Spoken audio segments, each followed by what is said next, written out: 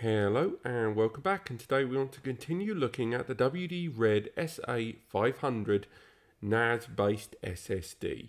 Now we've already done a session of testing on a desktop PC, but now we've got two of these SSDs in a RAID 1 environment where we're going to be doing some read-write tests with these disks. Later on we're going to be using this for cache tests and of course testing and comparing against the Seagate Ironwolf series. But for now, let's take a good look at this drive. Now, it's worth mentioning I'm in an open area right now, and I've got several servers around me, so I do apologise if the sound is a little bit hazy there on the edge. I'll try my best to make sure I'm as clear as possible. Now, you can see that I've installed, or I should say written, 120 gig of data on this RAID 1 environment. That's two 500 gig SSDs. If we head over to the file station area, we can see and scroll down to the shared folder I've created, and we can see that I've also got a RAID 1 of traditional hard drives as well. Now, before I go any further, I think it's worth quickly showing you a little bit of a performance difference between hard drives and SSD. Don't use this as any means to rate the drives. This is just some idea about the kind of performance difference you would get between hard drives and SSD. If you already know that, skip forward a few minutes. But for example, if we use both of these folders now, and we copy them here, and we're going to copy these files, and these are again are around 120 gigabytes. It's just going to quickly calculate that, and remember this is using mechanical hard drives here, so that's 119 gig there, and this is just using the normal hard drives. That's two WD-Red 4TB drives. If we were to try to open up and create a new folder, call this one test. Close that folder, open that up and copy this in. If we paste into that directory, we'll be able to see that the expected completion time for this operation should be pretty huge. As you can see, it's already listed now at an hour, and that number will reduce, but not by a huge amount. The speed of this write procedure will take a great deal of time. So I'm just going to stop that operation there. That was really just to give you a benchmark of how long that would take typically. But the one we want to talk about, of course, is the WD-Red SSDs. And what we're going to do is we're going to get our stopwatch lined up, and we are going to see just how long it takes for this system to do exactly that same operation on the SSDs. Remember, today's video is about seeing how these SSDs perform. I'm going to wait until I've completed all 3 to 4 parts of my overview of this disk before my final judgment, and we're on video 2 of 3, potentially 4. So we've already done our copy. We're going to create a directory, and this time we're going to create this file here 2 more times. So I'm not just going to do 1 copy, I'm going to do 2 copies simultaneously. That will almost fill up this SSD, at least fill it 2/3 of the way.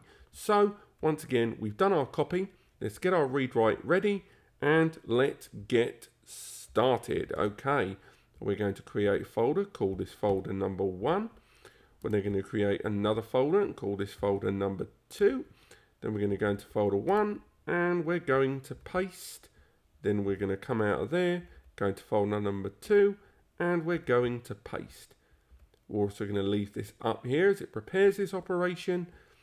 And we're already seeing, do you remember that time when it was 1 hour? Huge difference there.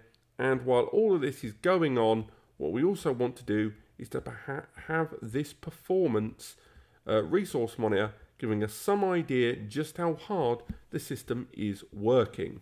So we're going to leave that in the background, and of course the ones that we want to focus on are the memory, the CPU, and disk utilization. Now, I am going to fast forward this in a bit, but it is worth highlighting that today's tests are being conducted on a Synology DS1019 Plus. It's an 8 gig model, and it arrives with a Celeron-based CPU, and that is a quad-core J3455. So I do recommend you check that NAS out. We'll be utilizing this same NAS for doing comparisons between both the SA500 WD-Red SSDs and the Ironwolf 110s. Without further ado, I'm just going to fast forward now towards the completion of this task so we can see just how long it took for this NAS to create 240 gig of data in 2 separate instances simultaneously. Let's fast forward.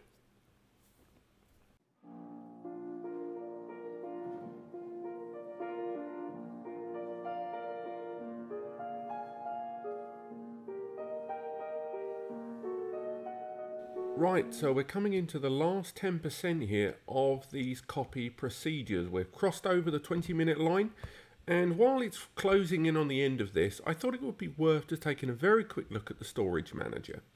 Because in the storage manager we can see that the overall capacity is starting to fill. But at the same time, we can look here on the bottom and we can look at some of these other drives. Now, the way these drives are completely filled,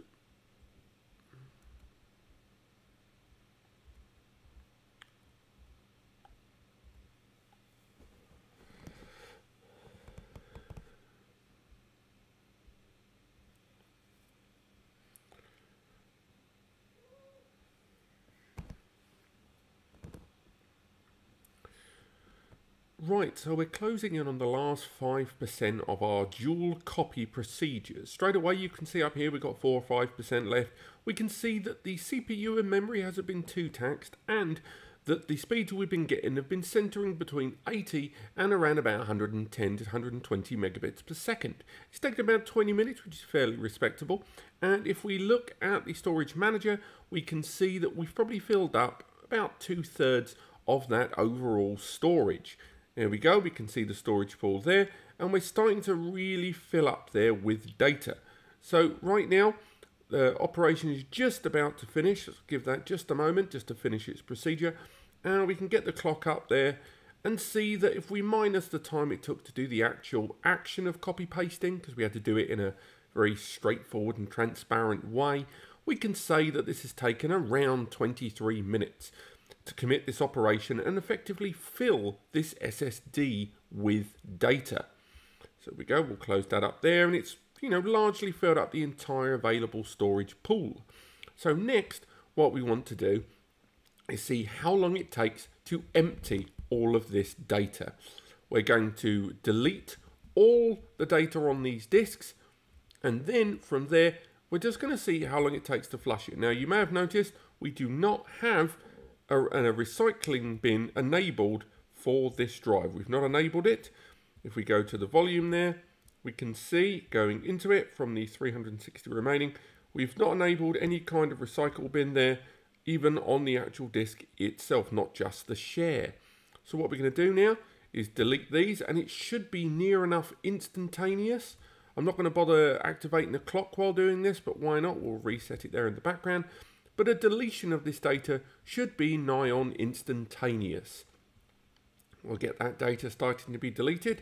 We can move up here, and then we can see the deletion procedure happening in real time.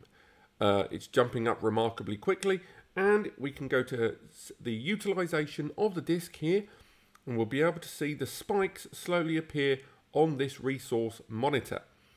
The data is being deleted. The CPU has leapt up because, contrary to popular belief, deleting files actually does take a lot more work than you'd think.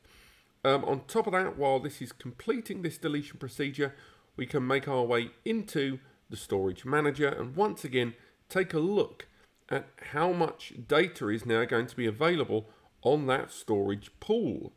Moving there, open that up, go into the volume that we've created, and now we can see that the volume is dipping down dramatically, and if we refresh this window, that data should largely be gone. Make our way into there, but apparently we're still seeing 188 meg.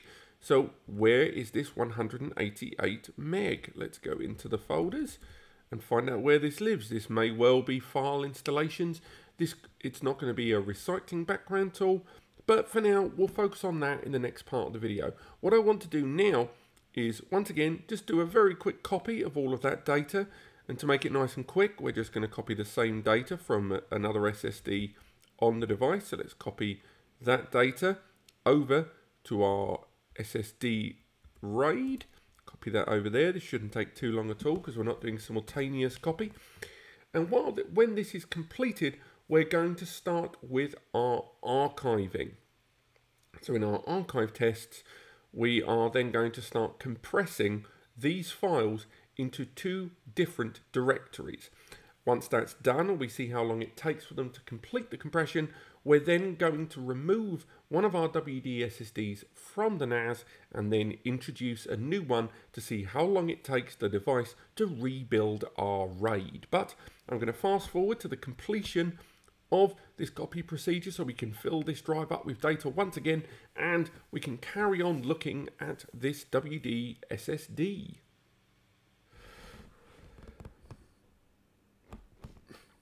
Right, so we've got the data on our SSDs back, and now we want to do the bench testing of compression. What we're going to do is create two zipped directories of one of each of these folders simultaneously to see how long it takes the Synology NAS to do it with this disk. So without further ado, let's get started. Going to add that to an archive. We're going to add that to a zip. So we will then compress that one, and then we'll compress this one, and then at the same time we will leave this to run in the background, and we'll get our clock started now.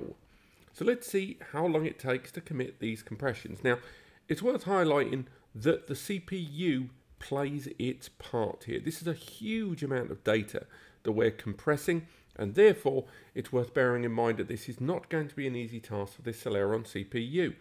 First and foremost, look at that CPU jump there in the background. That's utilizing a hell of a lot of CPU power in order to perform this task.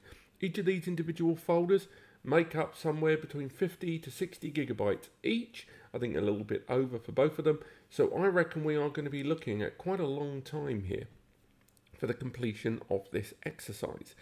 And what we'll do is we'll follow up towards the end here and get this fast forwarded to the completion of this exercise, whereupon we'll do the final test, which is going to be our RAID test.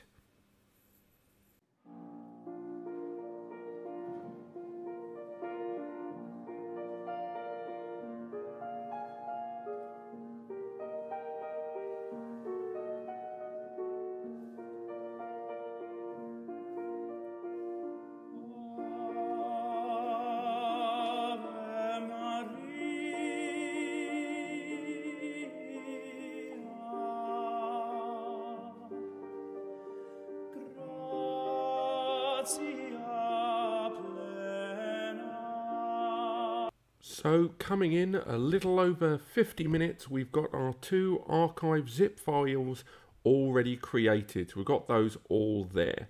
So next what we're going to do is simulate a RAID failure. What we're going to do is remove one of the drives from this device, and we're going to see how long it takes for the system to rebuild.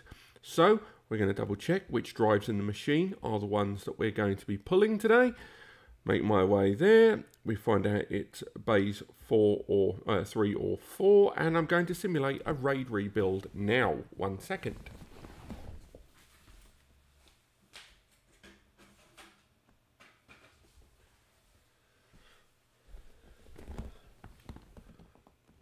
Shortly, we're going to notice the systems say that the RAID has degraded, and you should hear a beeping in the background. If we go into the storage manager, we'll see that the RAID volume has degraded because one of the SSDs has been removed. If we head over to the storage pools, we can see the degradation happening there. And what I'm going to do is now reintroduce another WD 500 gig SSD.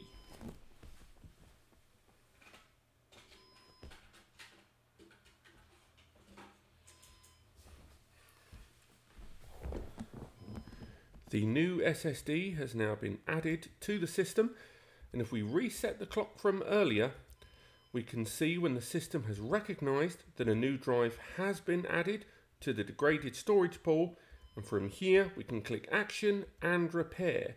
We can drag this disk over here, confirm that this is the disk we want to use. It's very early days for these SSDs, and we'll click Next and begin the RAID rebuild. Right down here. And we'll start the clock. And now we're going to see how long it takes for the RAID rebuild to take place. Now, given this is a 500 gig SSD, this should be a very fast rebuild compared with that of traditional mechanical hard drives. But nevertheless, let's see how long it takes for the RAID rebuild to take place.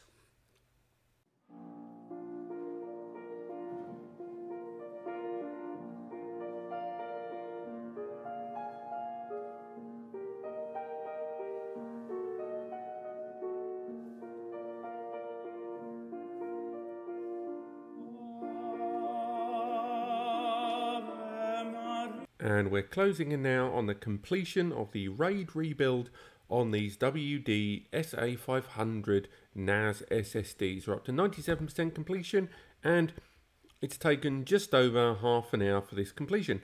So pretty good speed, it has to be said, given, to put it into perspective, we've got the 14 TB drives also undergoing a RAID rebuild for another video happening right now. Hopefully after this, I'll connect to that NAS to give you some sense of perspective about the difference between RAID rebuild times. Now, after this, I will be performing some direct 10 GBE tests, as well as, of course, those Seagate versus WD videos for a future piece of content. But we're about to finish the complete rebuild and resynchronization of the RAID 1 of the SSDs, and we're coming up on it now. We're getting real close. The consistency check is almost completed here at the top, and now it's going to resynchronize that. But that is the completion of this RAID rebuild for us here. It's all ready, and we'll go there, go back down, and now the resynchronization has been completed. The RAID is rebuilt, and once again, that time was a little over 35 minutes. So I'm going to wrap things up here. Hope you've enjoyed it, guys. Before we go, I will allude to a little tip for you guys that I've learned about in the last few hours that I was actually quite unaware of. The fact that there are performance tests that can be used within this storage manager. So for example, let's have a look at the hard drives, and let's do a general performance test of one of those SSDs. Let's perform the benchmark test of that SSD. This will test the read and write IOPS and throughput, as well as, of course, the latency and access time store for us. And I'm going to end things on this video while we get the results of that test using our Synology NAS, a Pentium powered one as well. So with any luck, this will give us some pretty good results. But otherwise, I'm going to wrap things up here because I think this might take a little longer than I anticipated. And I'll see you guys next time.